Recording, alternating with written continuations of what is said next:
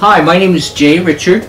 Many of you probably don't recognize me, and that's okay. I like to stay low-key because I find that it's harder for the aliens to find me.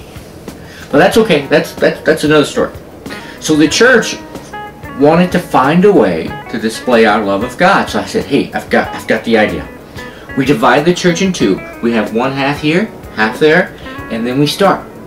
We love Jesus, yes we do. We love Jesus, how about you? And then we have the other side, and then eventually we'll get to the we love him more, we love him more. And the church leadership, they said no, they didn't like it. So I had another idea. I said, how about we take the church fans, we go out into the community, and serve people.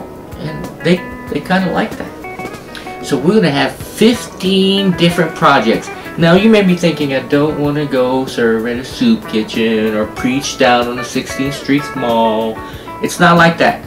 We have all kinds of projects that kids, families, just about anyone can do.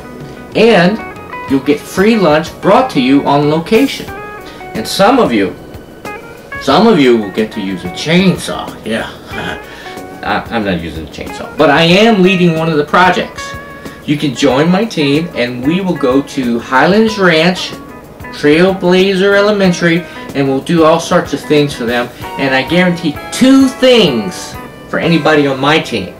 The first is you'll have a great time, and the second is the church will provide you a free flat screen TV.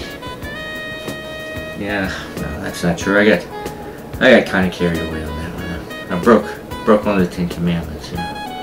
But ixnay the last part, alright?